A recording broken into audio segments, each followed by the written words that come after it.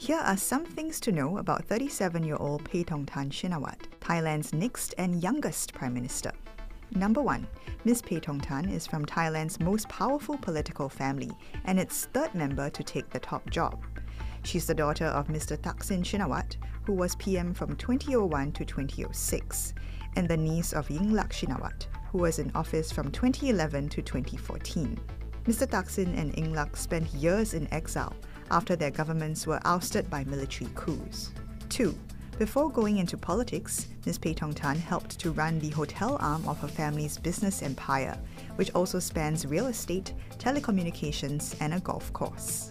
3. She entered politics just 3 years ago and is the current leader of the Pheu Thai Party.